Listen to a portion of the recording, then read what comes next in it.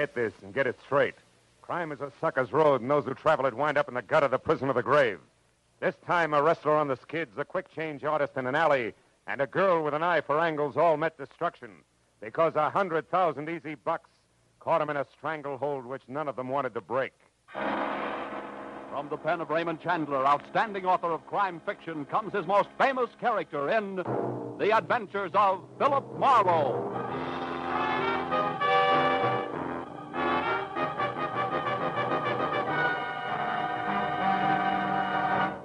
Now, with Gerald Moore, starred as Philip Marlowe, we bring you tonight's exciting story, The Stranglehold.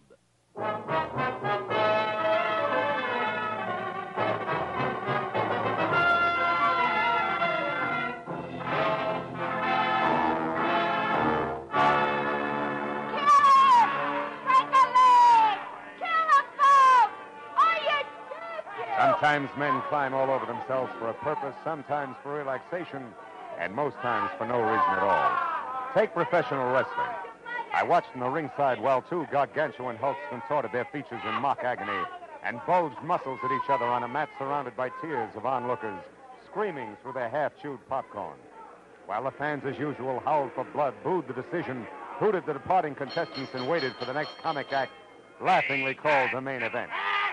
I went again over the letter I'd received 2 hours ago by messenger from one Manny Faber.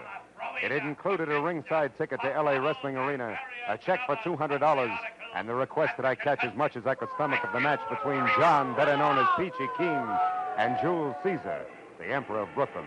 After which I was to come to Faber's house for instructions that involved John Keene plus $100,000 of Manny Faber's money. So I watched a little closer as something that looked like a Sherman tank in a toga and leather sandals crowned with an olive wreath lumbered into the ring and sneered at the crowd. And since I'd long ago given up wrestling as a sport, I turned to the fan next to me wearing a derby on the bridge of his nose, waved a cloud of cigar smoke aside, and got some information. Oh, Caesar? You get your money's worth out of him, all right. Hey, what about this John Keene? How does he stack up? Ha, Peachy, you kidding? He's a bomb. Stinko. No show. A blink down. Look, they're fixing the ring up for him now. Get this. What's that, flowers? Yeah, peach blossoms. These two peach blossoms all over his corner. What stuff 2 years ago, the stuff was okay, but now it's tired, you know what I mean? He won't even put on a show, little old wrestler. He's still called a champ, isn't he? Champ? Him? He won't even give you a laugh anymore. He's afraid of getting his pretty nose bent. What a bum. Cecil, tie him up a knot. Here he comes, Walker. Yoo-hoo, Peachy! You bum! See what I mean with that profile? He ought to be a ribbon clerk instead of a wrestler. Yeah. Hey, what's that on the back of his robe? Are you kidding? That's a big peach, of course. Embroidered in gold on black silk. How do you like?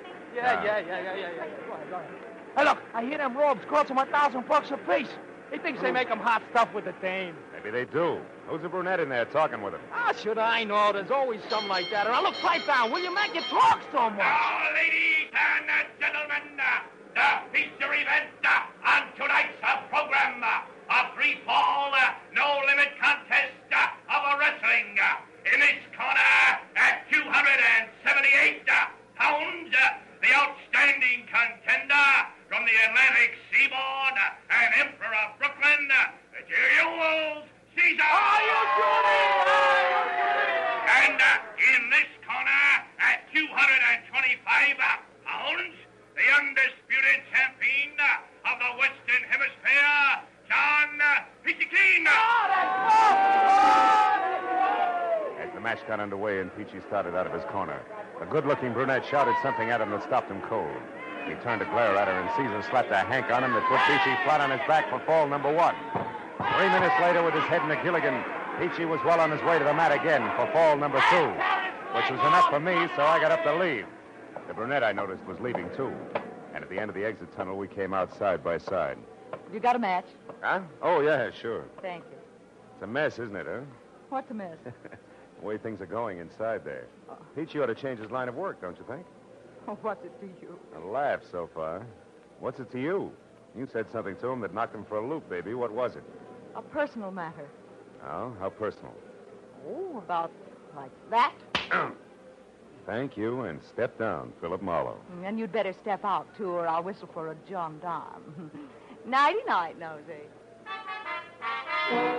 So saying, she flashed a couple of daggers at me from her snapping black eyes, spun on 4.5-inch red patent leather heel, and was gone. So I drove up to Hollywoodland and the house at 2000 Beechwood Drive, where I was to meet my client, Manny Faber. The house looked like a 2-room cottage from the street, but it ran for 3 stories down the backside of the hill.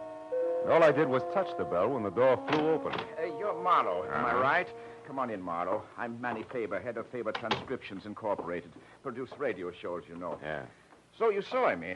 You saw that big, crooked, four-flushing, stupid, mat-pounding mastodon that calls himself Johnny Peach Keen, huh? Yeah, I saw him. Yeah. Oh, have a chair. Oh, thanks. Well, what do you think? You just summed it up. What's that got to do with your $100,000, Mr. Faber? You haven't seen the late editions? No. They're full of it. Peachy Keen is suing me for 100 G's for slander. How can you slander a guy like Peachy? It's impossible. I know that, and you know it. But does a court of law know it? No. In fact, they're going to make it stick. No? How'd it happen? I'll tell you. A very sweet guy named Frank Gaynor. Yeah, I know him. He's a sports commentator. Yes, he's been doing 5 a week on my label and going big. But 3 days ago, what we've been expecting for months finally happened. Rest his soul. A week ticker. And just like that, he dropped dead on the street. Heart failure. Yeah, I read about it. Well, Frank always kept 5 broadcasts ahead, see? Made tape recordings in his own little studio. So I've been running his last 5 shows as a final tribute to him. Well, what happened? Yesterday, the whole 15 minutes of his broadcast was devoted to ripping apart John Peachy Keen. Here, listen. I've got the tape here on the machine. This is one part. A blight on the sports world. And furthermore, I have proof that Get John that? Peachy Keen has sold out to the highest bidder in small-time gambling circles in his last 3 matches. Now, I know for a fact that he has become so blatant in his underhanded dealings that even as dubious a business as professional wrestling cannot stand the sting. And officials have threatened to bar him from the ring. Strong I can stuff. show beyond a doubt that John Peachy Keen has falsified medical reports to evade tough competition, and that he eventually... Yeah, it goes on like that, Marlowe. Some of it opinion, most of it fact. And it's the facts that my lawyers tell me I've got to find the proof for or be a dead duck. That's why I asked you to come up here. Oh, excuse me. This Sure. is probably Ruth, Frank's wife. Nice show people once. Oh, hello, Ruth. Come in, honey. Hello, Manny. I haven't been able to find a thing yet. I can't imagine where Frank got his information. Oh, Ruth, shake hands with Mr. Marlowe. He's the detective I told you about. Mrs. Gaynor, Marlowe. How do you do, Mr. Glad to know you, Marlowe? Mrs. Gaynor. Manny, here's the key to Frank's private studio at 6122 Sunset. It might be a good place for Mr. Marlowe to start. Yes, all his files and equipment are there. Frank didn't like to work at home or at my plant on the strip. Wanted his own private setup. We looked there, but maybe we missed something. Okay, I'll see what I can find. Oh, by the way, do either of you happen to know a good-looking brunette connected in some way with Peachy? No, but he's quite a ladies' man, I understand. Why, Marlowe? That's just a hunch. I saw him talking to one tonight, a fireball. May mean nothing. Well, I hope you'll be able to locate the proof of Frank's statements, Marlowe. We've got to find it for Frank. Also, it'll break my heart to pay $100,000 to a no-good meat heaver named Peachy Keen. I promised Faber I'd keep in touch and left. I found Gaynor's little recording studio tucked into the second-floor corner of a small office building on Sunset. Unlocked the heavy soundproof door and went in. The room had a busy, cluttered look, as though Gaynor himself had just stepped out. A row of filing cabinets and a desk sat along one wall, and opposite them was the glassed-in booth with the tape recorders and microphone by which the solitary sportscaster had canned his radio programs. I dug through the files and found a folder labeled John Keen. It held only a sketchy history of the wrestler, some publicity pictures and a few clippings, one of which rated a long second look, because it was topped by a picture of the same brunette I'd seen at the ringside. It was captioned, Carla Bennett leaves for West Coast. I started to read the story when there was a sound at the door behind me and the lights went out. Don't move, Mighty. I'll kill you on the spot if you do. Up against that window, you make a perfect target, you know. So don't try anything cute. What do you want? A little more than I'm getting, it's what. I'm entitled to it, I am. The service is rendered, you might say. I can't help you, Busty. You've come to the wrong man. No, but not to the wrong place, Mighty? So, first things first, like I always say. Turn around, Mighty. It's nice. Oh! Bartail getting it? Sleepy boy.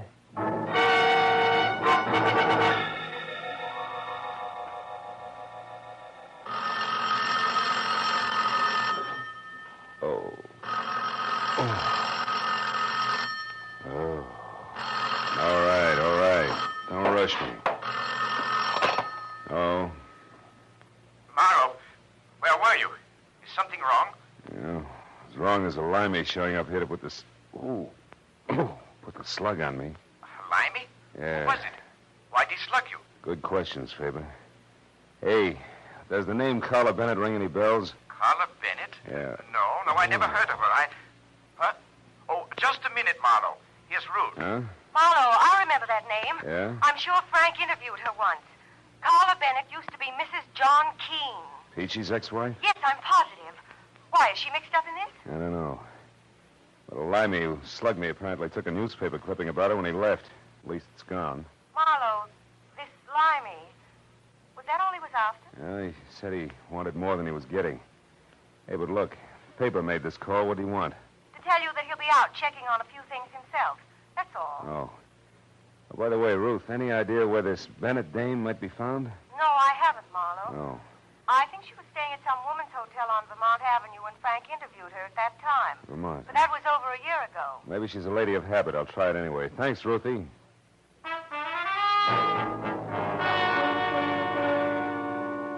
There were 3 exclusively female hotels on Vermont. And the second one I called had a Carla Bennett registered. So I went out to my car and babied my aching head down Vermont to the Victoria Plaza ladies-only hotel. The lobby was done in ivory and pink with desk clerk to match, and the nameplate tagged as Mr. Seymour Pratt.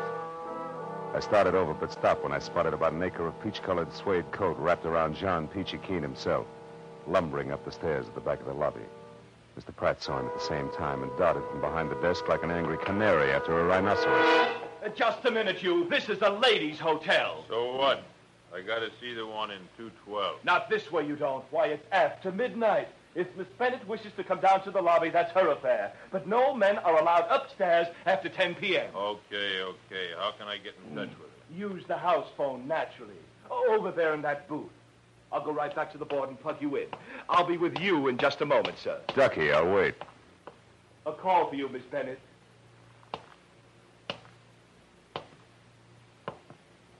Good listening, huh? What? Now, see here. You know perfectly well you're not supposed to come back to this desk. This is for employees only. What about eavesdropping? Is that for employees only, too? Oh, why, how dare you Save it, accuse me of- Seymour. The guy in the booth there is a professional wrestler. If he finds out you're listening in, he'll tear your arm off and beat you to death with it. But let me take over. Here, give me the earphone. Now, wait. Come on, give it to me. Hey, Okay. Now sit there like a good boy. Keep the key open and your trap shut. Well, it's no surprise. Where are you now, John? In the lobby, in the phone booth. You better come down, Carla. No, John, I'm tired. Will you call me No, tomorrow? wait a We'll minute. What do you mean by that crack you made tonight when I was in the ring? Just what I said. I want a nice big slice of that 100,000 you're getting from Manny Faber. Why, you're crazy. What makes you think I'd give you one lousy penny? You will, gladly. You see, John, I know all about those visits you made to the Lyceum Theater. One of us come back to L.A., hasn't it, darling? Why, you sneaking... Oh, shut up. After the life you led me for 4 years, you big ape, I'm entitled to all I can get. And that'll be plenty. So I advise you to run right back now and tell your friend that I know all about your little scheme. And talk it over good, John. I'll be waiting to hear from you. All right. I'll do just that. And you're sure going to be sorry you stuck your nose into this one, Carla. Real interesting. Are you quite finished now? Yes, and you were a big, big help, Mr. Pratt. Oh, there he goes, peachy suede coat and all. So long, Seymour.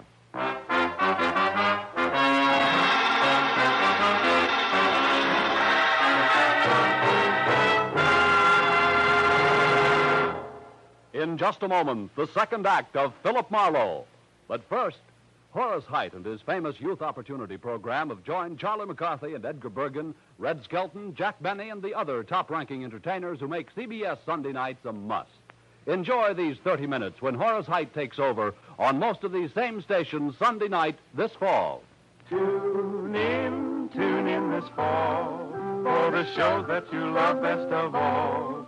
Listen carefully. Here's the address. It's CBS. Now, with our star, Gerald Moore, we return to the second act of Philip Marlowe and tonight's story, The Stranglehold.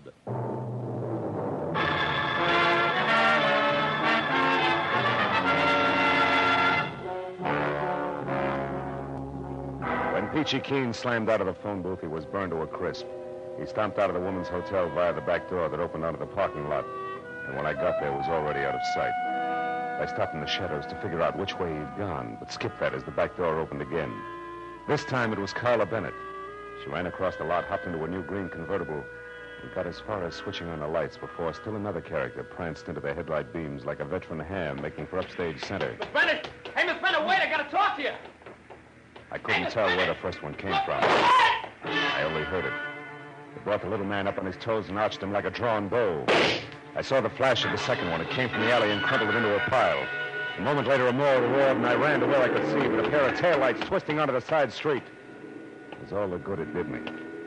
I went back to the body of the little man as Carla Bennett climbed out of her car. She was white from shock, and in the headlights, her makeup was garish. It belonged on a clown. The back alley harlequinade was suddenly very grim. He was shot, mister, right in front of me. Who's the little guy, Carla? I don't know. I never saw him before. You know my name? Yeah. We met at the wrestling arena earlier tonight, you remember? Marlowe, private detective. Now, come on, Carla, let's have it. What's his name? I don't know, I tell you. Okay, we'd better find out fast. Let's take a look at his wallet. No! It's none of my business. I'm getting out of here. Wait a minute. He wanted to talk to you pretty badly, baby. Very likely about $100,000. Huh? If I were you, I'd stick around. You've got awfully big ears, Mr. Marlowe. Yeah, better to hear phone conversations. What? This guy's an actor. He's got an equity card. Name is Seth Cameo. Mean anything? Not to me. Unless... Unless what? Unless he happens to work at the Lyceum Theater? As you said, Carla, Vaudeville's back in town, and that brings up another point you better explain. What's going on out here anyway? I thought I heard shots. You did, Pratt. They came from the alley Oh, there. so it's you again. I might have... That man there on the ground. Good heavens, is he dead? Yeah, he's murdered. Oh, no. Help! Help me! Murder! Help! That jerk. I'm getting out of Not here. alone, you're not. I'm going with you. Listen, Big Ears, I can take care of myself. Will you beat it? That's not the point, sister. I still want to talk to you. Get in. Now go out that way to the street and not too fast. All right. Since you're running things, where are we going? The Lyceum Theater. On the way, you can tell me why your ex-husband Peachy's been hanging around there. I don't know why. Who's the friend he's been seeing? Was it Cameo? I don't know that either. Now, look, for Pete's sake, do I have to draw you a picture? A man was shot down right in front of you. Doesn't that convince you? You're bucking the same opposition, baby, and believe me, this is no time to hold out. Not in this league. I'm not. All right. Well, that stuff you overheard on the phone was pure bluff. I accidentally ran into John a couple of days ago near the stage door of the Lyceum. He acted funny, like he was waiting for somebody, and very nervous about it. You didn't see who it was? No. I waited until 3 girls and 2 men had come out one after another, but they were cagey. I couldn't tell which one John was waiting for. And then I heard about this slander suit of his, and I figured something was screwy. So you took a swing in the dark tonight and connected, huh? Good and solid. When I told him on the phone to go back to his friend, I knew he'd be just stupid enough to do it, and that's why I came out so fast. I wanted to follow him and find out who else was involved before I got in too far. You're already in too far, baby. You got more nerve than good sense, even for $100,000. You don't believe me? Ask Cameo. There's the theater. Park here. We'll walk over. Look, tell me something, Big Ears. Suppose Seth Cameo did work here. What's it going to prove? All depends on what we find to go with it. He was killed to keep him from upsetting the apple cart. One way he could have done that would be to have proof of what Frank Gaynor said in his broadcast about Peachy. Sure, but fitting a vaudeville actor at the Lyceum into that slot doesn't make sense. No, but... Yeah, there it is. Cameo's placard. We were right. Yeah. Seth Cameo, the one-man all-star cast. See Lionel Barrymore, Betty Davis, Harry Drucker, Humphrey Bogart, James Cagney, and many others. Denise Glenn played in a split-second changes by the world's most versatile one-man cast. Seth Sure, he was a mimic. A guy like that would have dialects, lots of them. So maybe Seth Cameo was the boy who slugged me in Gaynor's studio. He was careful to turn out the light first, and he threw that limey jive at me to toss me off the track. And what's more, he... Uh-oh, we got company. Where? The little geezer over there. What are you doing there? Theater's closed. Last show's been over for hours. I know, you're the night watchman. That's right. Now, you better move along, kids. No loitering around theater. Just a minute, Pop. This Seth Cameo, does he have a limey number in his act? Why don't you come back tomorrow and ask him? Well, that's tougher than you think, mister. How about it? Does he do a limey? Limey? Well, now, let's see. Cockney, English. No, don't think so. Might have at one time, though. Been in the business for years. Good man, too. Best quick changer I ever seen. Has he got a scrapbook or something in his dressing room, do you know? Well, yes, he has. Got a box there with every bill he's ever played on in it. Most actors do. But the theater's all closed now, fella. Well, you've got a key, haven't you? Look, Pop, it's important. We got to find out right away. No, I'm sorry, sonny. Can't do it. Look, It's real important. Take a good look. Very important. $10. Uh-huh. Yeah. Oh, I guess it wouldn't do any harm if you just want to look.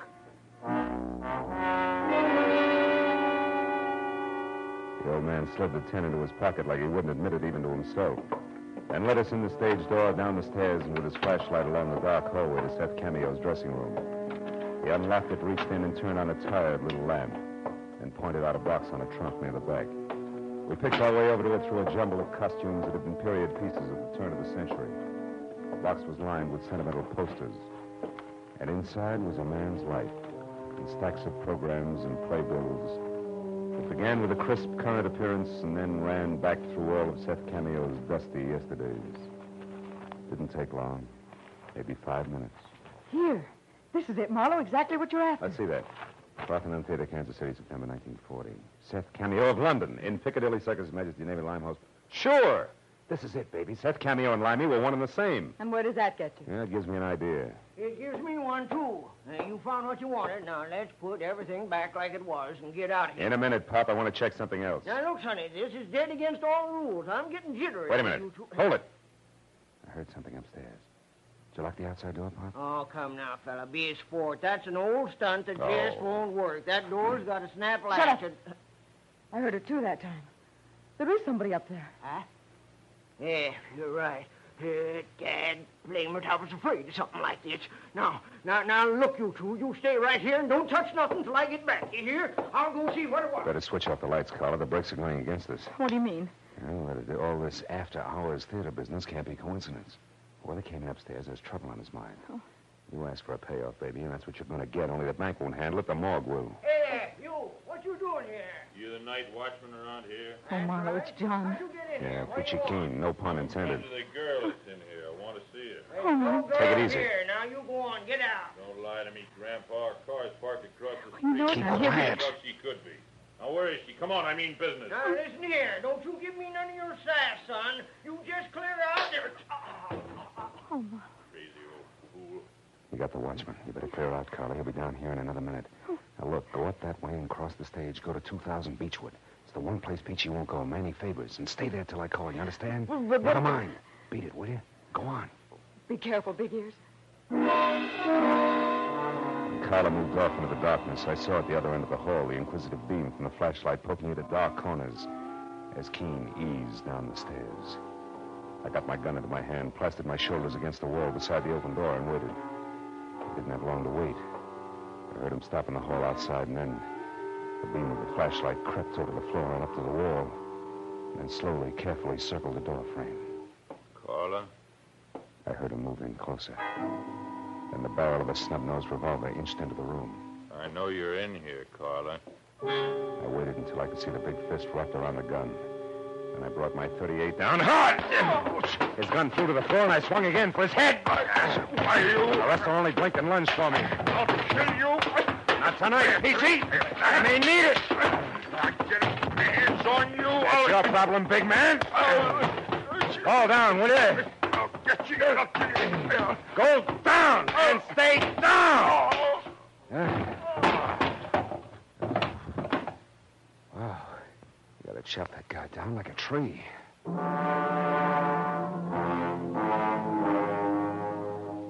It had been short but vicious.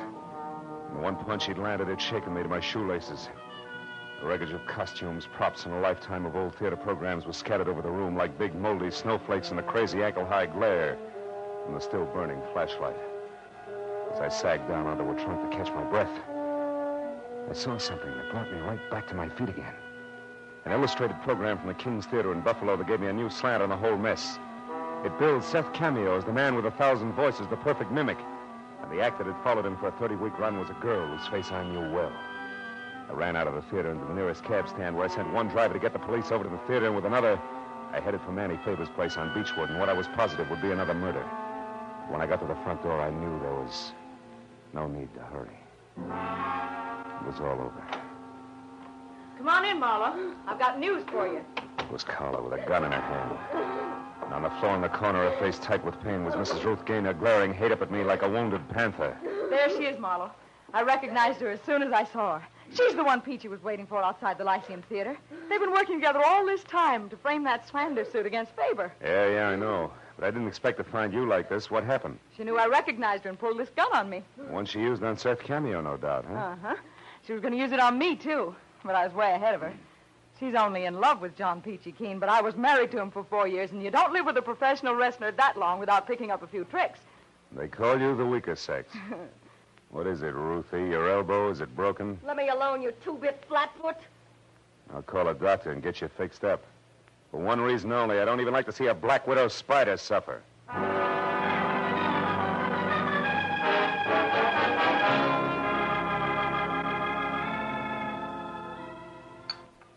More coffee, Miss Bennett? No, thank you, Mr. Faber. Well, I don't blame you. I've got no appetite either. You know, Marlowe, I always liked Ruth, and I thought she liked me. As long as you represented a buck, she did. And I've got to admit that she and the wrestler were clever, though. That stunt almost worked. She was clever. John Keene is 225 pounds of solid jerk. Yeah, it was all her idea. She was in love with Peachy, and when Frank died, she saw a great opportunity. Especially with that mimic being in town. Sure, Seth Cameo is an old friend of hers.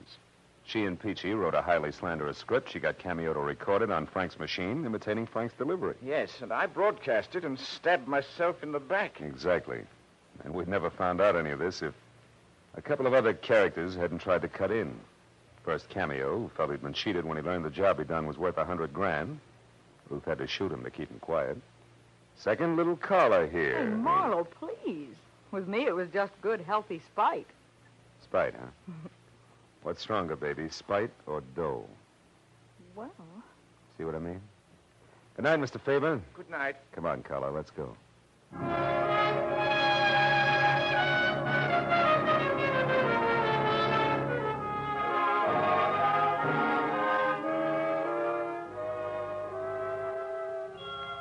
We didn't go home directly. We went on up Beechwood Drive, high into the Hollywood Hills, and parked where we could look out over the sparkling, sprawling city. And then we talked about Carla, her life, relative values, the city below us, and the dark hills above. And then, as we watched the first faint glimmer of dawn rise in the east, we both realized something.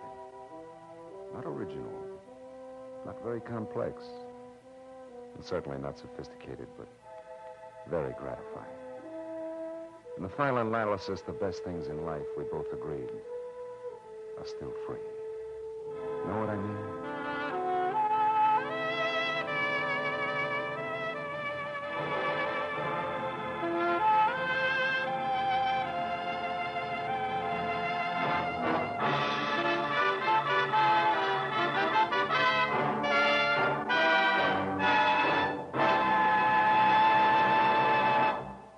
The Adventures of Philip Marlowe, bringing you Raymond Chandler's most famous character, star Gerald Moore, and are produced and directed by Norman McDonnell. Script is by Robert Mitchell and Gene Levitt. Featured in the cast were Vivi Janis, Ted Von Eltz, Charlotte Lawrence, Barney Phillips, Tony Barrett, Peter Leeds, and Junius Matthews. The special music is composed and conducted by Richard Orant. Be sure and be with us next week when Philip Marlowe says... I didn't know it, but I was caught in a smokeout that led from a search for a lady in black, past murder at a highway inn, to gunfire in a crumbling warehouse. And all for a girl, already dead in the morgue.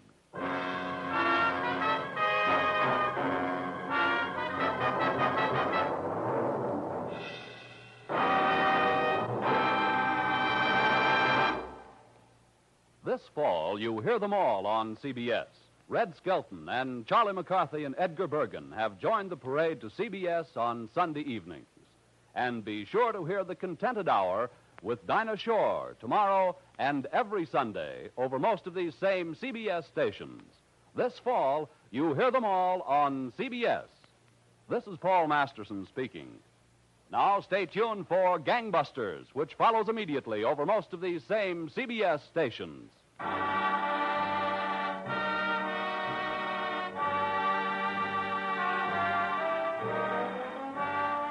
This is CBS, the Columbia Broadcasting System.